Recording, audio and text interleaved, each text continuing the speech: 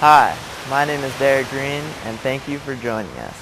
I'd like to spend some time discussing the accident that changed my life, being in the hospital, dealing with people, developing my self-independence, and rebuilding my self-confidence.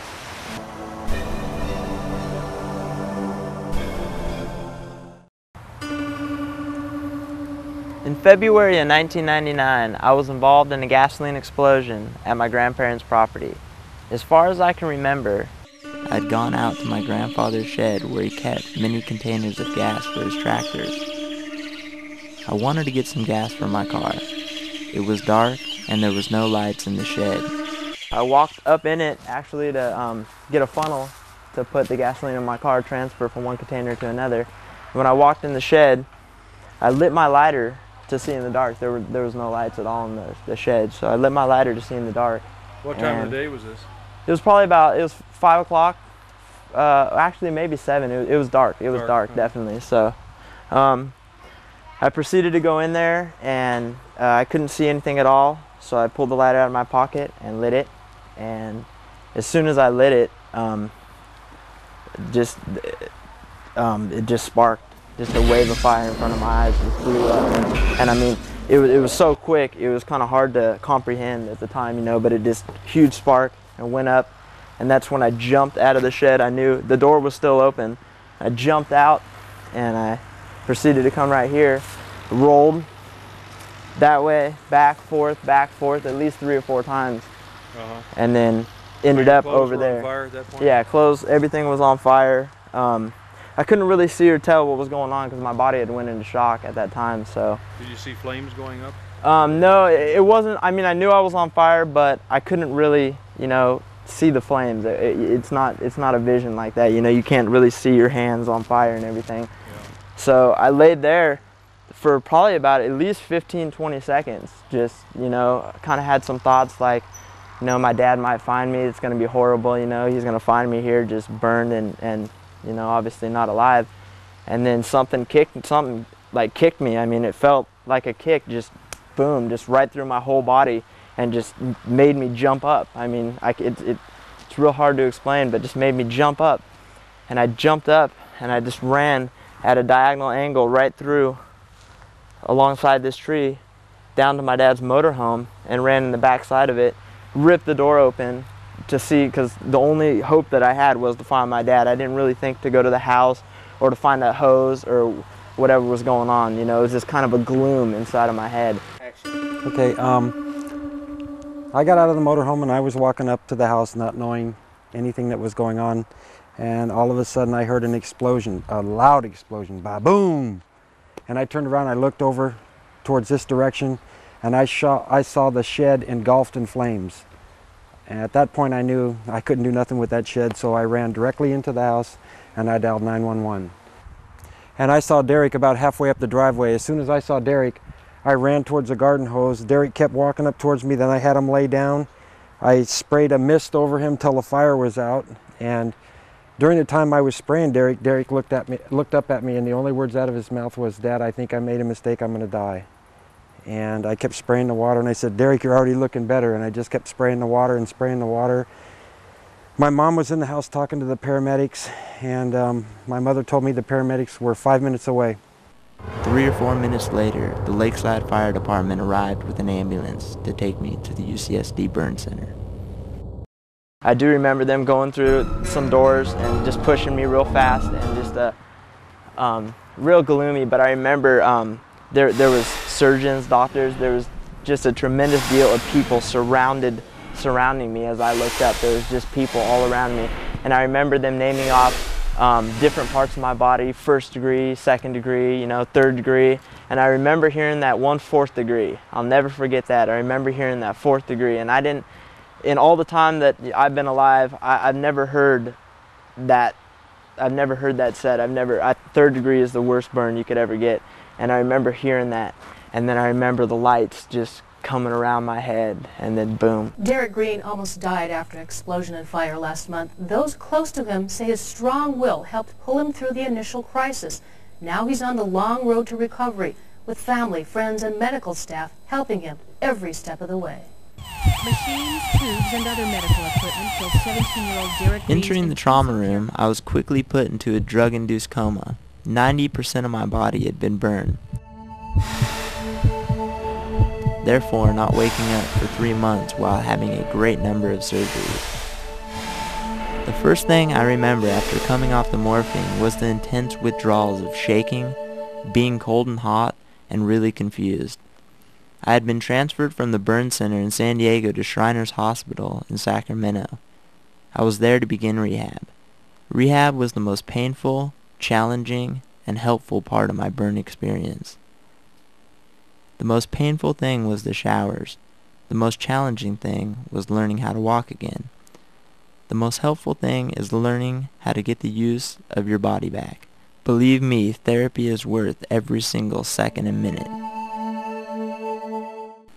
While I was in the hospital, I was looking forward to going home more than anything else in the world.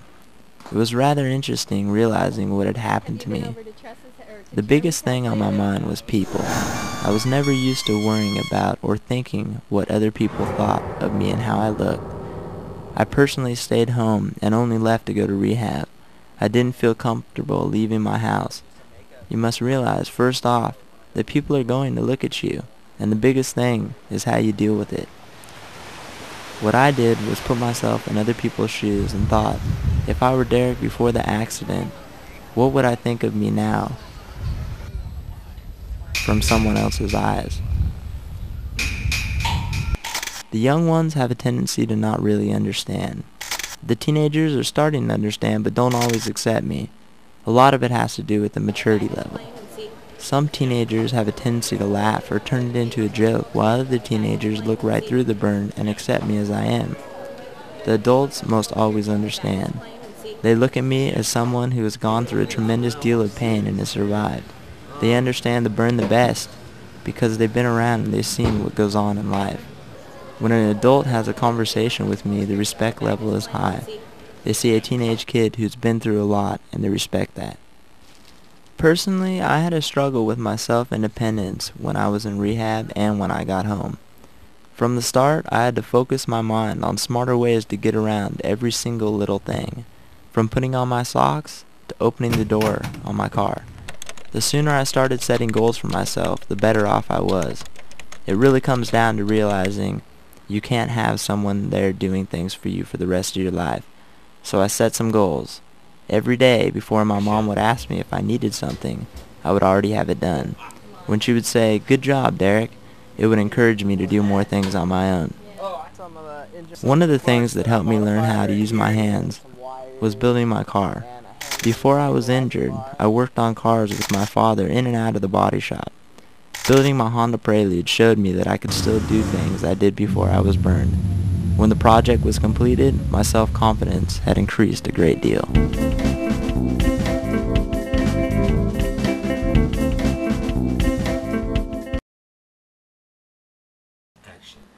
Before I was injured, I was starting the second semester of my senior year in high school and was attending Grace Christian.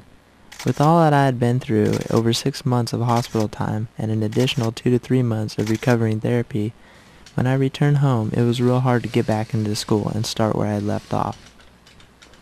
Well, I knew I was going to have to finish up, but I took a year off to get my head together and to get used to everything. Once I got back into the flow of things, everything fell together. My parents pushed me and helped me wherever I needed help. My friends were also right by my side, helping me accomplish a goal that I always said I would complete. Well, the dream was final. Graduation was right around the corner. This day was one of the greatest days of my life. It was filled with mixed emotions, a tremendous feeling of accomplishment and relief. And for the first time in my life, I was proud of myself for completing a milestone that I felt had a great deal of importance.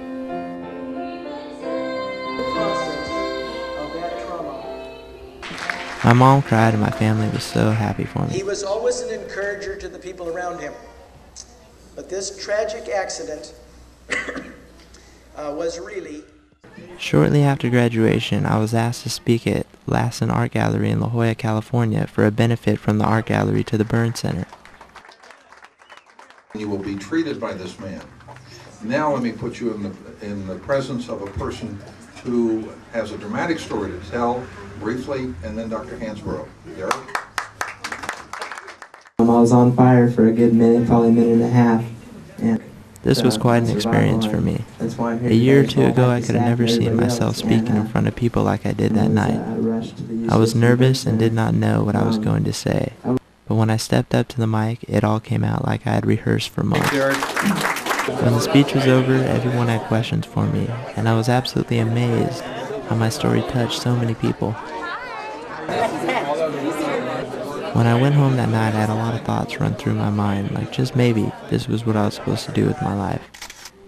I believe everyone was put on this earth for a certain reason, and just maybe this is how my life was supposed to turn out.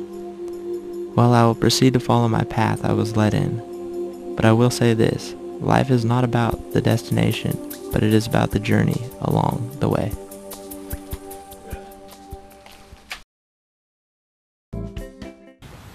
I didn't have much self-confidence when I came home from the hospital. With my hands disfigured the way they are, I didn't feel I was worth anything or that my life had much meaning. Needing help to do normal everyday things made me feel less of a man. I was so dependent on my family and friends. Soon after, I realized that I just had some obstacles to overcome like everyone else. Everybody has their mind occupied with something every day that they're dealing with, whether you can see it or not. I realized that all this happened for a reason. It was the most difficult thing that happened to me, but one of the greatest learning experiences of my life. I wake up and think, wow, this tragedy happened to me, but I'm a better person because of it. I have a new respect for life and a reason for being here. This is the card you were dealt with. Make the best of it and think positive thoughts. Life is short, and remember, you can do anything you want in this world if you set your mind to it. Don't let anyone tell you otherwise.